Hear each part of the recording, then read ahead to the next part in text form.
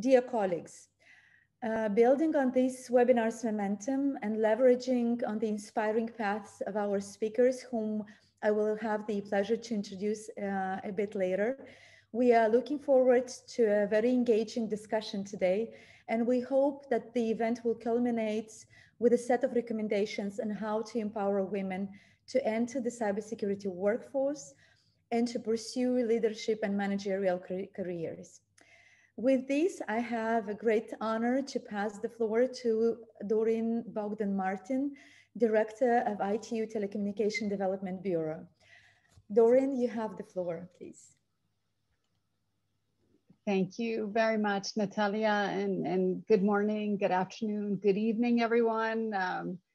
Thank you for giving me this opportunity to address this important webinar on empowering women in the cybersecurity sector. For those of you who know me, I think you know how much I take to heart empowering women and girls in the digital sector. And as a woman working in what remains a largely male-dominated field, I feel very lucky to have had a family that encouraged me to pursue a digital career. And while it's true that I was always very science-oriented as a student, in fact, it wasn't really the nuts and the bolts of technology that inspired me, but rather the impact that connectivity can have on the lives of disadvantaged communities, on people. Unleashing the power of technology to bring education, healthcare, agricultural information, financial services, and much, much more to people and communities in need. I know this is the dream of so many of us. And as a mother of 4 teenagers, I understand that engaging the next generation with technology and helping countries and people to grow their digital skills is the key to the world's future development. I'm also very aware of how important ensuring that the digital world remains safe, that it remains trustworthy, and that it remains a positive environment for our youth and for all your users is a key priority.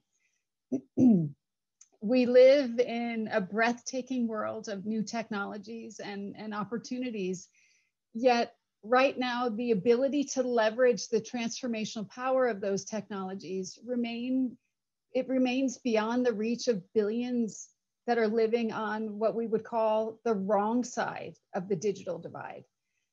Worldwide, 3.6 billion people remain totally offline, and hundreds of millions more struggle with slow, expensive, and infrequent connections that are simply not sufficient to change their lives.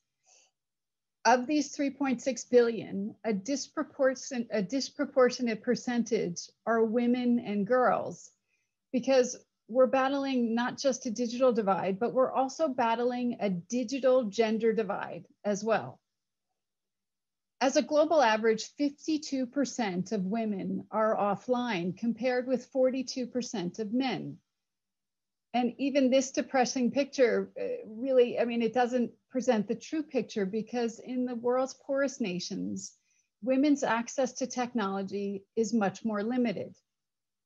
A recent report by our Equals Access Coalition indicates that in the world's 47 least developed countries, only 1 in 7 women is connected, with women 33% less likely to have internet access than their male counterparts. Even more worrying, research shows that this digital gender gap is actually widening in the very parts of the world that could benefit the most from better connectivity. The mobile industry body, the GSMA, reports that in low and middle income countries, over 300 million fewer women than men access the internet via a mobile phone. Women are also 20% less likely than men to own their own smartphone. Unequal access to ICTs is not new, but this divide has taken on much greater amplitude in the wake of the COVID pandemic, as women once again have had to bear the brunt of the social and economic consequences of this crisis. We've already heard warnings from the UN Secretary General, Antonio Guterres, the UN Deputy Secretary General, that the pandemic is dramatically exacerbating existing gender inequalities. And Melinda Gates recently noted that ignoring the impact of COVID-19 on women could ultimately cost the world as much as $5 trillion. And an education activist, Malala, warned that the 20 million school-aged girls impacted by school closures may never get the chance to resume their education once the pandemic has abated. Redressing the digital gender divide it's what prompted us to set up the Equals Global Partnership for Gender Equality in the Digital Age. We set this up alongside with founding partners UN Women, the International Trade Center, GSMA, and UN University. Equals battles this issue on 3 fronts. There's the digital opportunities gap in women's ability to access the technology that could change their lives. There's a gender leadership gap in the tech sector. And of course, there's the well-documented digital skills gap between the number of young men and women entering the tech sector as engineers and as developers. For example, women in North America represent a mere 14% of the total cybersecurity workforce. In Europe, that figure dwindles to 7%. And in the Middle East, it shrinks further to just 5%. This is particularly alarming for the cybersecurity sectors because it exacerbates an already chronic worldwide shortage of cybersecurity professionals. Analysts warn of the 3.5 million vacant cybersecurity jobs worldwide, that there will be 3.5 million vacant by 2021, right? And that means that the global cybersecurity workforce needs to grow at a staggering rate of 145% each year, just to meet the shortage of skilled professionals. I suspect that the COVID pandemic has further added to the urgency with so many companies now seeking to move much of their business online in the face of chronic rolling lockdowns worldwide. We also know that COVID has unleashed, unfortunately, a vast torrent of online fraud, malware, targeting the vulnerability of people frightened by the virus, and worst of all, the millions of young children that were forced online unexpectedly for the first time, often without adequate supervision because of the widespread school closures. ITU is working with partners from industry, from government, academia, and civil society to protect young people through our Child Online Protection Initiative. We launched a new set of guidelines last June to tackle this. But in the face of the rapidly mounting risks, we know that much, much more needs to be done. Dear colleagues, encouraging more women to join the cybersecurity sector will also be very important in terms of bringing new ideas and innovation to the field. Research tells us that greater diversity in teams leads to greater results. And yet right now, we're failing to leverage that huge untapped pool of talent and potential.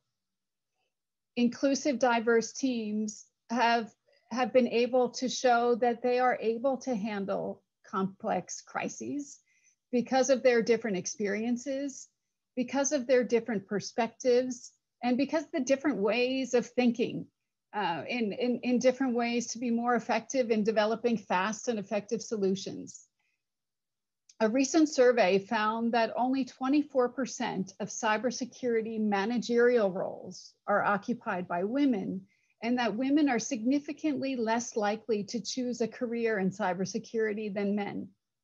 In fact, it's estimated that if the number of female professionals working in cybersecurity were to equal that of men, the economic size of the cybersecurity industry could increase by over $30 billion in the US and 12 billion pounds in the UK alone. Dear colleagues, empowering women and girls to play an active role in the digital sector is important because equality of opportunity lies at the very heart of a truly equal society in which everyone can flourish and realize their full potential. Equality of opportunity is a goal that I've prioritized during my more than 20 years at the ITU. Through internal programs like the ITU's Gender Task Force, which I set up to try to redress the imbalance of women in senior management roles. Through the multi-stakeholder activities like Equals, the global partnership that I just mentioned, which now has over 100 members from around the world working together to close the digital divide. And through pioneering initiatives like our Global Girls in ICT Day, which encourages girls to choose a career in the tech sector. Since we established this celebration more than a decade ago, Girls in ICT Day has grown to a truly global event that is now celebrated in over 170 countries worldwide on the 4th Thursday in April. ITU's work, the work of global partnerships like Equals, the work of the multi-stakeholder communities like WSIS, and the kinds of awareness raising and information sharing sessions like the one we're having today are all important parts of changing this picture. They say you should never waste a crisis. So amidst all the upheaval and tragedy, we really need to try to embrace the constraints imposed by the COVID-19 pandemic as an opportunity to change the way we do things, including how we work and how we work to close the inclusion gap in the cybersecurity domain. If there's anything that the COVID-19 pandemic has taught us, it is